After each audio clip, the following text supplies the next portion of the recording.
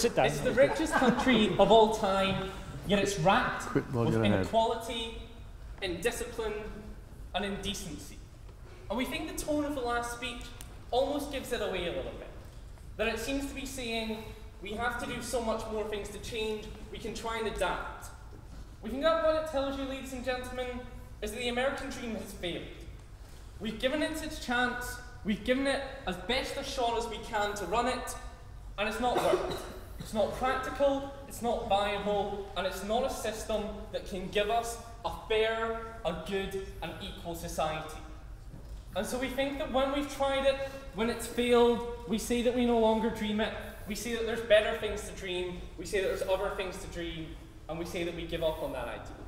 I'm going to talk about two things. I'm going to talk about social mobility within America, how that's failed within the American dream, and then I'm going to talk about the erosion of the American dream, how some of its ideals have fallen by the wayside, and how some of them are just no longer valued and considered by Americans. And so we'll go into that first one. Because the whole idea of this American dream is that whoever you are, whatever background you're from, you can reach the very top of society. You can become president, you can become like heads of companies, whatever. That's just not the case. In America, has that happened? The answer is no, ladies and gentlemen. You look at the top 500 Forbes companies, and you look at the CEOs. 12 women out of 500 companies. That's 488 men, 12 women. 19 non-white. That's black, Latino, Asian, etc. And you see, you look at those statistics, and you say, well, why haven't they achieved the same heights? If everyone can reach the same potential, their max potential, and reach that top, then why don't we have so many heads of state, heads of business, from all these other backgrounds, all these other social walks of life? And we see it's because the American dream and their way of life doesn't support that. Because it says everyone makes your own way, that you get what you're given and you can then strive for yourself in life. But we're not going to help you, we're not going to support you in that. And that just fails to take a major thing into account. The system as it is now is rigged. It's rigged in favour of white, middle class, upper class men. And it doesn't take into account the fact that this whole American dream, this whole American ideal, that anyone can come into this system, that's not true. That doesn't work within the American society as it is at the moment. Because we're going to say that you have your own freedom, you can try and be the best you can, but we're not going to help you. That's the sort of sacrifices that all the freedom that they're going to talk about and see as this virtue that we should exalt, that's what it leads to. It leads to isolation of people, it leads to alienation of people, and it leads to a lack of support for the people that most need it within a society. Secondly, in terms of rather than just looking at how it's happened currently and the social factors that might lead towards that, we also look at the other way that we can try and lend ourselves to furthering a more equal society. And the main one that we heard from first proposition we agree with, one of the major factors, education. The difference is, in America, with the American dream, you have access to everything.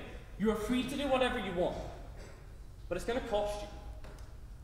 And if you want to get into education, if you want to give yourself or your children, your future generations, which the proposition want to support, if you want to give them the best opportunity you can, then you're going to have to pay for it. And the simple fact is that when education costs are so high for the top colleges in America, and when it's going to take so much more money to put people into extra programs which can help them, develop them, make them into individuals with a better chance of succeeding to their highest ability within society, then only the people that can afford that will get there. And so, whilst they talk about having everyone to a better standard of living, that doesn't happen. Because we can't train people to that, we don't give people the same opportunities, because when we say that you are free to do whatever you want, as the American dream lets us, then that doesn't happen.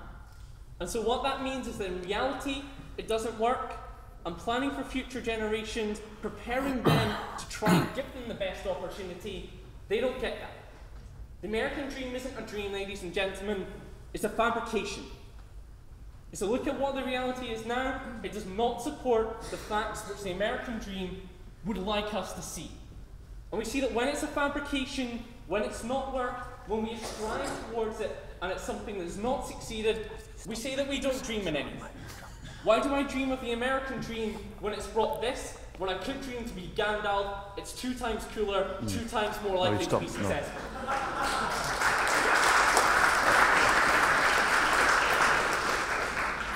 Second substantive point, the erosion of the American dream as it is within society. Because we see that in terms of what we get in terms of key cornerstones of American rights, virtues, are held by this idea of freedom. And we see that in a lot of cases, we've tried that, it's failed, it's not worked, and we're having to look at alternative methods because it's not a system that works for us. 4 examples. Firstly, healthcare. We heard a lot about it in the first speech. And we see that the situation was that we said that you're free to pay for your healthcare, you're free to get the sort of cover that suits you best.